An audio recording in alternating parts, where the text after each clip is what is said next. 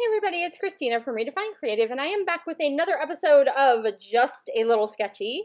And big surprise, I have chosen another PageMaps sketch for today. And it calls for three photos that are 2 by 2.5. And rather than doing those dimensions, I'm going to do mine as 2.5 by 2.5 because I wanted them to be squares. And I know like a 1/2 inch is just off by a little, but for some reason, I just wanted them to be squares. So I'm doing 2.5 by 2.5. And so I have one picture that is a stack of these jars. And then I had two pictures that were close-ups. And so this is when we were in Boston on vacation, we went to this place called Wicked Good Cupcakes. And they basically make cupcakes in these glass jars. And then they have them there in the market where you can pick one up and it's like a ready-to-go cupcake. And the kids thought that they were super cool.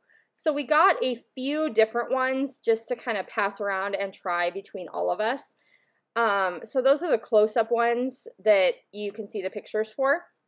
And then I also have a picture of the stacks just from the booth itself. And so I'm just going to back all three of my photos with one kind of strip of white cardstock. And I wanted to use my photo backing cardstock, which wasn't quite long enough, but it doesn't bother me at all that I have a little bit of a gap. Like a line that you can kind of see in the white cardstock where I paired the two sheets up together. But to me, that's way better than cutting into a 12 by 12. I knew that rather than in this particular sketch, it shows a plain cardstock background with pattern paper on the bottom half. And rather than do that, I'm going to use that black and white polka dot as my background paper because I really love how these photos stand out on the black and white. And then I'm going to have some pink and some kind of like turquoise and yellow. So this is going to be a really bright, fun layout, which is perfect because it kind of matches the sprinkles in that cupcake jar. So rather than having the bottom half of the page be full of one pattern paper, I'm going to cut just a strip of pattern paper to go down there. And then I'm cutting out some of these 3x4 cards that I can use as different elements on the page. So I know I want that yellow one to be tucked into my photo layers. And then the one that has that like viewfinder, I'm going to fussy cut and use that as like a die cut basically on my page. So I'm going to go ahead and start with this turquoise and I'm going to cut myself a 4 by 8 inch strip. And I'm going to take my punch that is the notebook edging and use that on that piece of paper. And this is kind of staying true to the sketch. In the sketch, she has her journaling on this particular piece of paper with the title.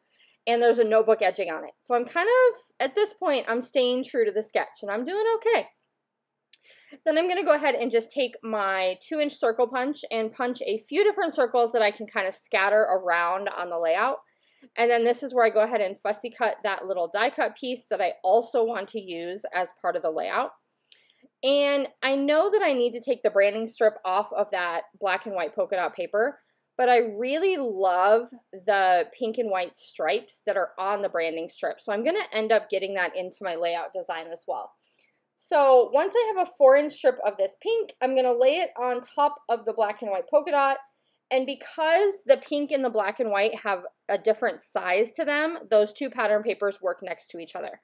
So I'm just kind of layering up different patterns. I really like the direction the colors are going. I feel like it's super bright and fun, and the black background really makes it all stand out. So I'm happy with that part so far. And then I'm trying to decide where I want this little viewfinder piece to go. Because it's cut on the edge of the card, it had to be on an edge of my layout. And so I'm going to get it into that kind of left side above my strip of paper. And this is where I'm kind of deciding, I feel like I need something to separate the pink background, like border strip from the black and white background. And so I'm going to take that little tiny branding strip with the white and the pink, and that gives it just enough white to really help all those layers stand apart. So sometimes looking at those branding strips as a tool to kind of help you is a really awesome kind of trick. So I had one of these little pink hearts, and this stuff all is in my How to Kill a Kit with Style for the month of May, if I didn't mention that. So that's why everything is already like coordinated, and I had supplies on my desk because this is actually that pre-made kit that I put together. So now I'm just going through pulling out other die cuts that I feel like will work. I love that pink outline of the heart die cut kind of tucked in there behind my photos, as well as that little capture life card. And then I'm just looking for what else I can possibly use. I know that I want to leave that green area basically open, except for a title element in the middle. So I'm just pulling out some die cuts and pieces that I feel like could possibly work. I love that little Be Happy because it brings another pop of yellow. It doesn't end up making the cut, but I do like it there. So down in the bottom, I am layering up a circle, and then I have that little hexagon that just says psst. And on there, I'm going to put just like the basics of my journaling. So it's going to end up saying like we're at Wicked Good Cupcakes in Boston and the date. And that's it. That's going to go in that little space. Because I'm still kind of planning on doing some lengthy journaling on that green sheet. So then I went ahead and pulled out that Altenew chipboard, and I'm going to grab a couple of the little hearts off of there and find spaces for them.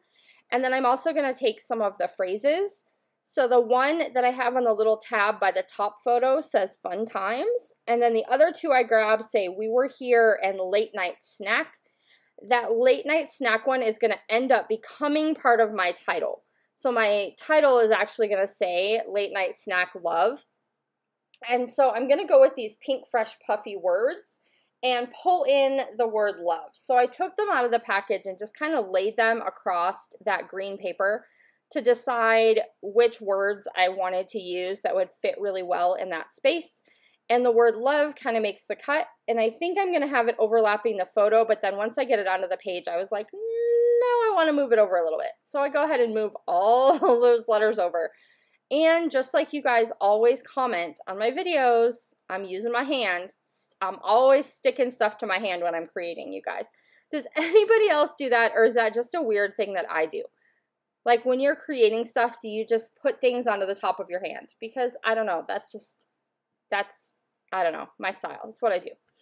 So I'm taking these epoxy hearts, and I'm going to add a couple of those to each of the clusters, and I'm kind of focusing on the yellow ones to bring in that just a little dash of yellow that we have going on. And so there's going to be yellow hearts in each of the 3 clusters. And then I'm just trying to decide how I want to kind of finish off these clusters, like what other little things I have. And I remembered that I had pulled these little black acrylic shapes from close to my heart into my kit. And so I'm going to add a couple of those little black outline hearts to the 2 clusters on the right-hand side. I felt like the cluster on the left didn't really need one because it has that big pink outline. So I still felt like that was pretty balanced. And then I go ahead and add my little phrases right on top of my title. So it says we were here, and then late night snack love to finish off the title part. I am still like gonna go back. My plan is to go back and add journaling to that green box that has a more lengthy story to it. But I am gonna fill in the little hexagon at the bottom, so at least the basics are on there. I am adding just a few little bright pink sequins to each one of my clusters, and I feel like that really kind of finished off, like it was just the last little detail that this layout needed. And these are just some sequins that have been hanging around my desk, so they weren't part of the kit, but I keep a whole little basket of Spiegel Mom Scrap sequins right on my desk because I use them so often. So I am going to add those to each one of the clusters, and that is basically going to do it. So I stayed pretty close to the foundation of the sketch on this one, but as usual, my embellishing kind of took me in a different direction. And because I didn't have a lot of those little like banner pieces and didn't want to make my own banner, I went ahead and left that part of the sketch off. But I'm really happy with how it turned out, and I hope you enjoyed seeing my process as well, and I will be back to see you guys really soon. Bye, everybody!